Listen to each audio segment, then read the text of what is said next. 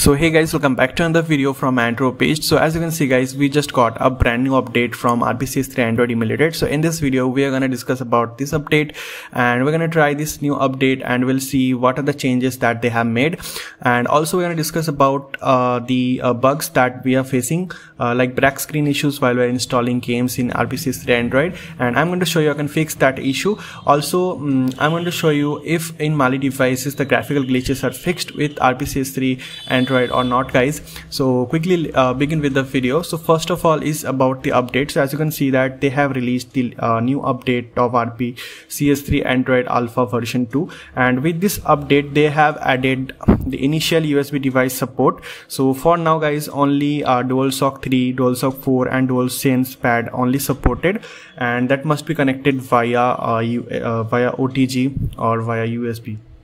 So that means guys, if you have a generic controllers, it is not going to support for now, and also on-screen control support is not yet added with this update. So only if you have a DualSense or DualShock controls, you can play RPCS3 games using that only.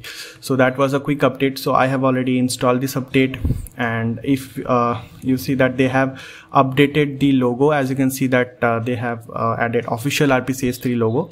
Now just open it. Now here you'll find out that also, as you can see guys, the UI is completely changed now. Now the games can be accessible by just scrolling from top to bottom, and all the games can be seen here.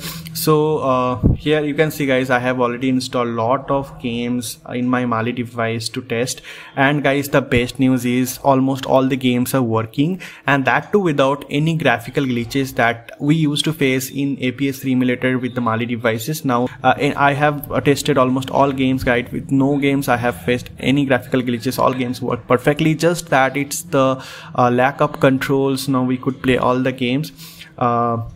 Still, if you guys anyway have DualSense, DualShock controllers, you can play the game.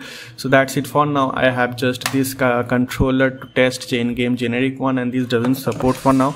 So let's quickly tell you how can fix the black screen issue. For example, whenever you open any game, so what happens in this menu, this thing just go black.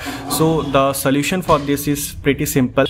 Open RPCS3, click here, tap here, go to split screen. You can split screen, or you can instead you can just click on floating screen. So here RPCS3 will be in the floating window. Now whenever in the floating window section, whenever you access any application you try to open, it will open without any kind of a issue guys. So let me quickly show you. So now in floating window, if I open the application, it opens without any issue, any black screen issue. It will work perfectly okay. So if you want, you can try this trick to fix the black screen issue. That was a quick fix guys. So for now, as you can see, games are running perfectly well without any issue. So